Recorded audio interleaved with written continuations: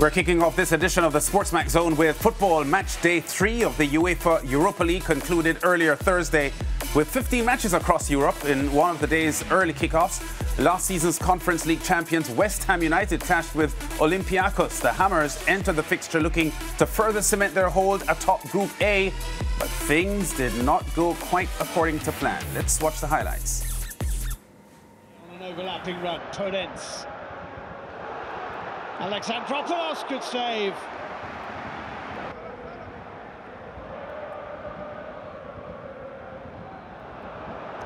For Tunis. Oh, great goal! It's a wonderful goal. Picked it up here, turned right, turned left, advanced. Alexandropoulos. Blocked by Fornals, back to Rodinei. Rodinei's low ball in, it's an own goal! Ogbonna stuck his leg out, and it's 2-0 to Olympiacos. I'm pretty sure that Ogbonna gets a touch on this. It's curling in. Well, Rodinei will probably get it. Just wide. Ball given away. Mikel Antonio here for West Ham. It's flicked off Retsos. It's a slightly awkward one. And it's in the back of the net from Lucas Paqueta. It's 2-1.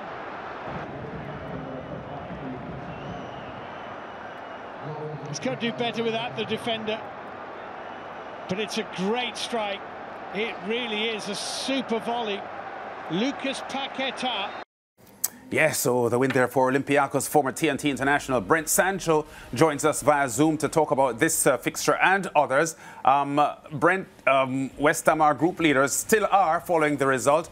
Olympiacos undefeated in the Greece Super League at the moment, and they've won 85% of their matches. But I don't think they were expected to beat West Ham today, were they? No, not one. They've on an 11-game winless streak, Olympiacos in European competition.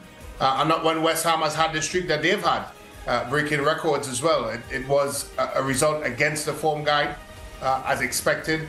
But I think a lot of it came down to the players on the pitch, particularly from a West Ham perspective.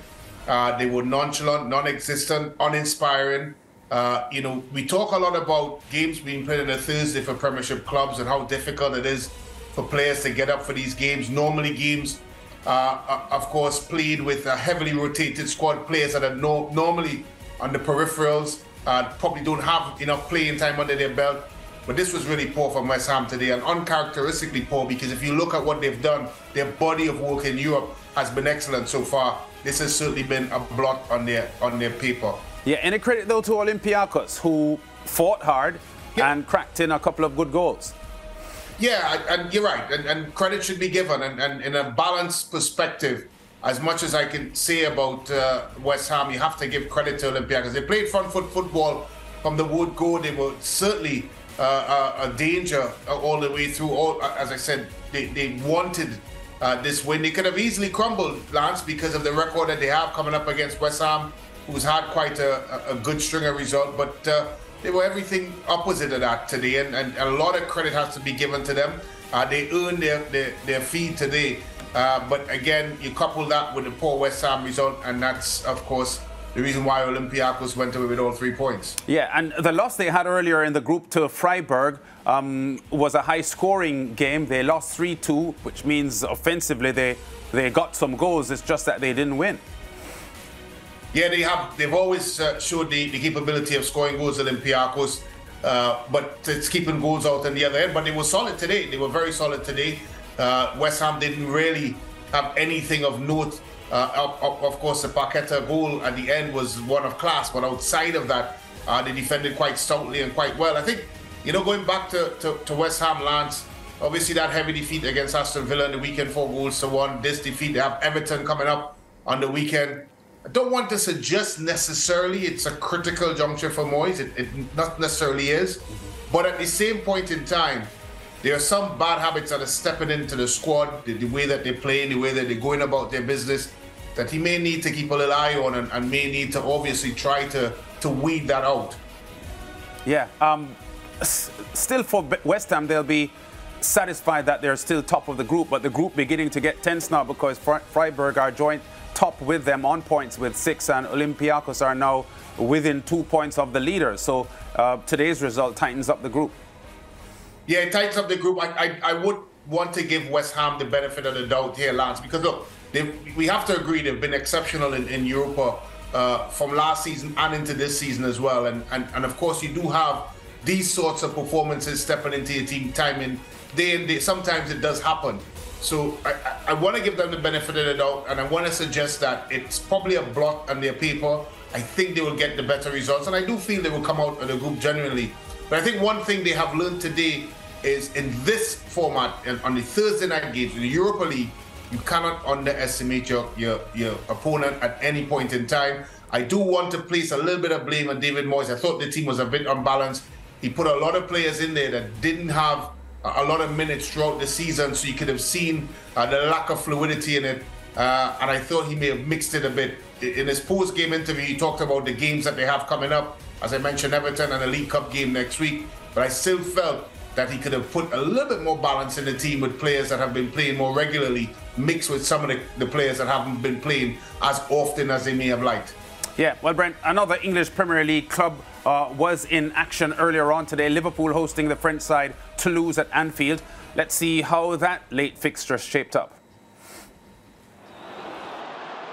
Jota going all the way through. How well taken was that? 4 goals in his last 7 appearances. And it came from a Joe Gomez tackle inside his own half. Jota then with a quick take and turn. Now there's something on. Look at this, wide open. It's Delinga in on goal for Toulouse. How about that then? One of the biggest he'll ever score. Where was Chambers going? And it's Alexander-Arnold on the top of the picture there that played Delinga onside. They couldn't catch him. All he had to do then, I say all he had to do. Jones. Elliott leaves it for Alexander-Arnold. And it's in! Wataru Endo has headed in his first ever goal for Liverpool. Short corner, they weren't ready for that. Jones able to wander across unchallenged. And then the best possible idea, give it to the man who delivers a ball into the box better than most, Alexander-Arnold. Gravenberch going through, here's Jones. Jones shot blocked, how about Nunez?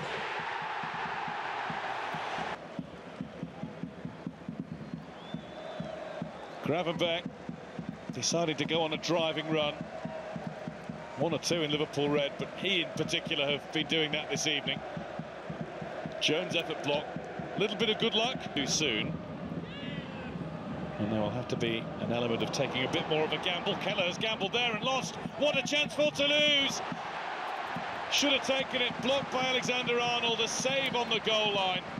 Oh, the flick from Durham hasn't worked, and Darwin Nunez might be away. Nicolaison's been beaten. Oh, this is beautiful. Oh, and he's missed, can you believe it? Gravenberch! He doesn't miss. A beautiful, ugly goal. It was a Toulouse trick that started it all. Durham didn't look, the flick didn't go to the right place. Look at the footwork. To set Nicolaisen down in the first place, to round Restas in the second. Diogo Jota. Gakpo. Salah! He didn't need long. That's 16 goals in his last 16 home appearances. Brilliantly done, effortlessly done. Liverpool 5, Toulouse 1.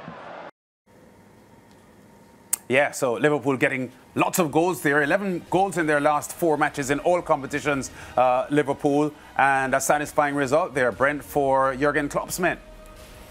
Yeah, it was a very good result for Jurgen Klopp's men. You know, Lance, I think back to last season where a lot of stick was thrown towards Liverpool, particularly in the middle of the park, where they really struggled.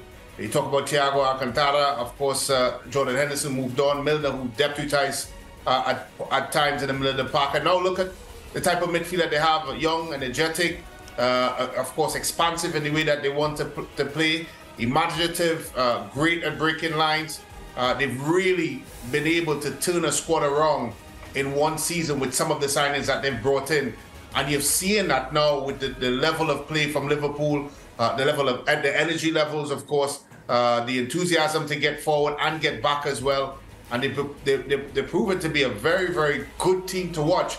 And obviously, one of the teams, Lance, that you will feel that could go on to do good things later on in the future. And I mean by that, challenging for the EPL. And of course, I think they should be odds-on favourite to take in the Europa League.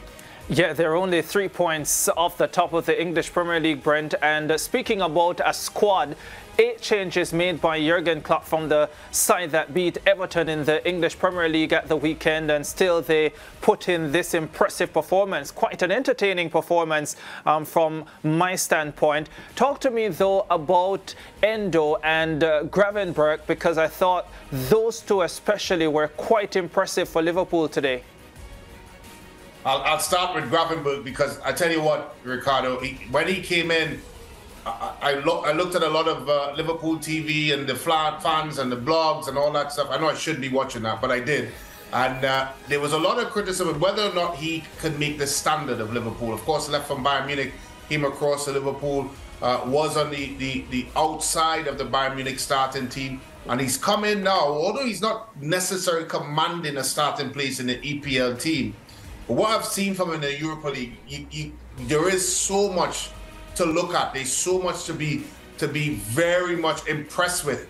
His driving at the defenses, his ability to slip a pass, his eye for a goal, his ability to break lines. Those are the sorts of things that I normally, of course, mention when I talk about my favorite player now, Jude Bellingham.